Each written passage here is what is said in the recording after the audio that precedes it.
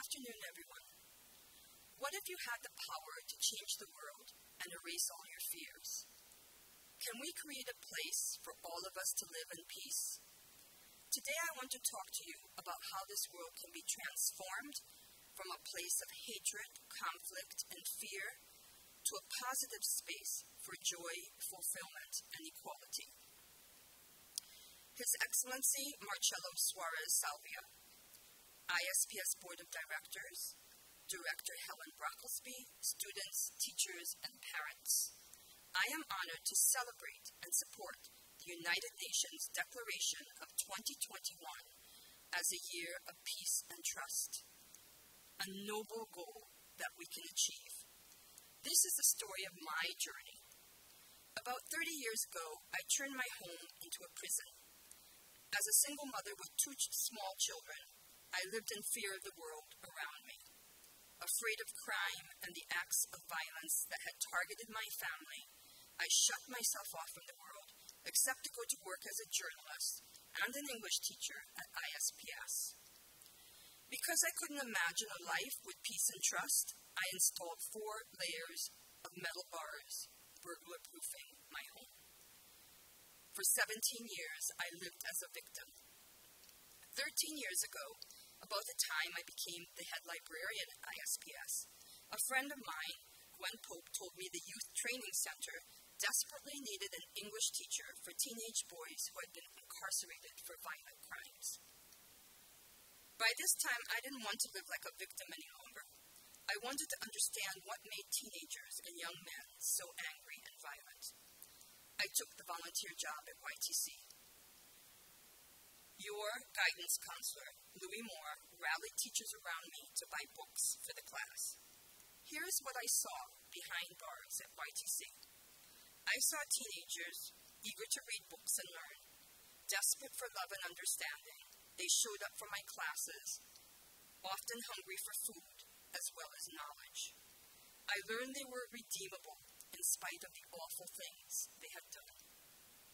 I grew to love them because I knew in prison I was the only mother they had, and I knew they wanted to re-enter the free world as young men worthy of respect.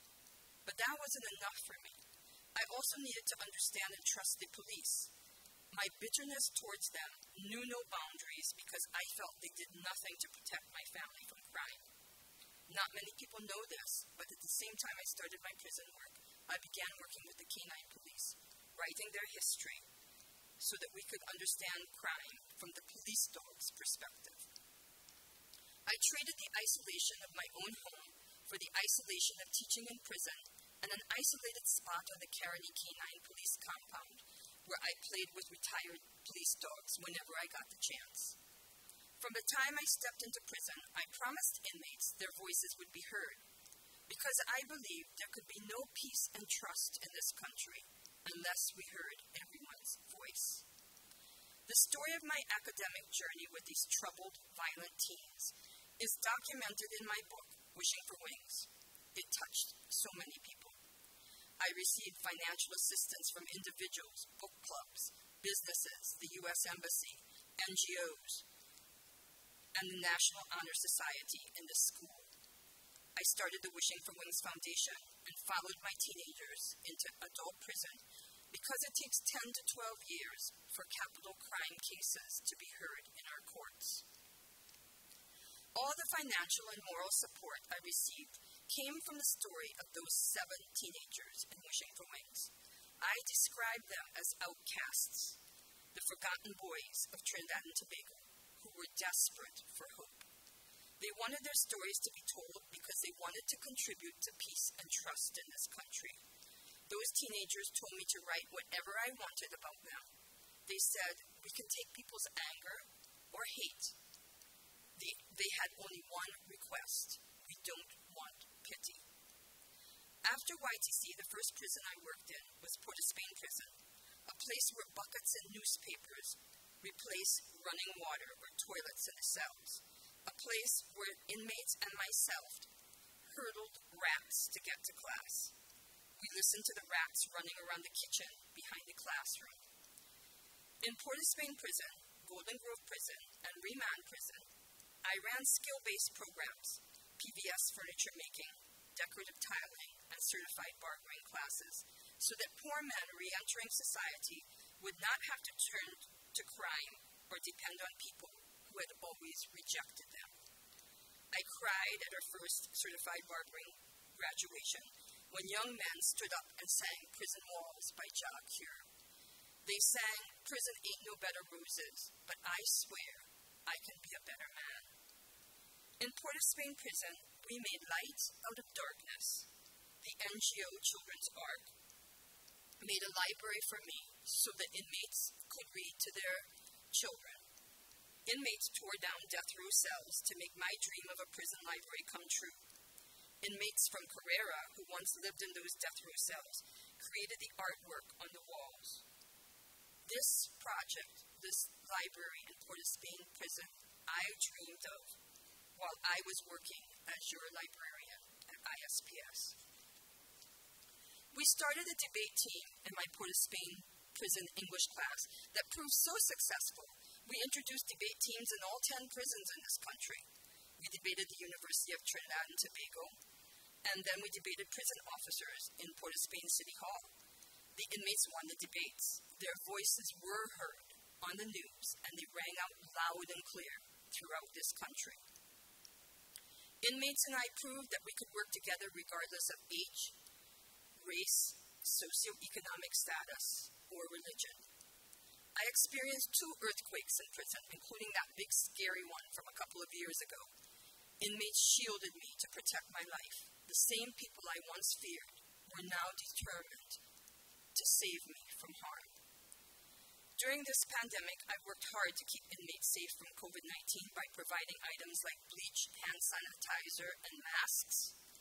Through the NGO SIWA and through Gary Abood, I brought in 30,000 masks for inmates and officers.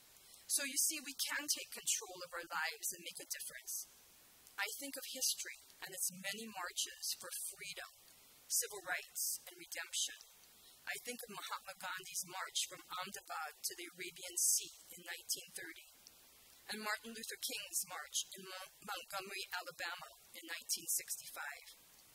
I think of a former Trinidadian police officer, Wayne Hay, who was instrumental in transforming Rwanda after its genocide in 1994.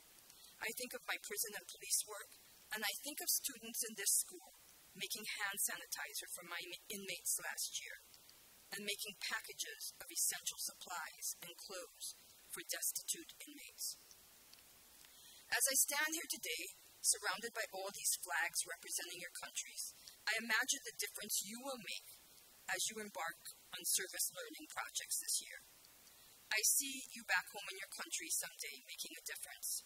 You represent the world, and each one of you can make an impact. You can find trust in the people you mistrust. You will discover how powerful your voice can be, and how the people you fear or hate can rally behind you if you change your point of view.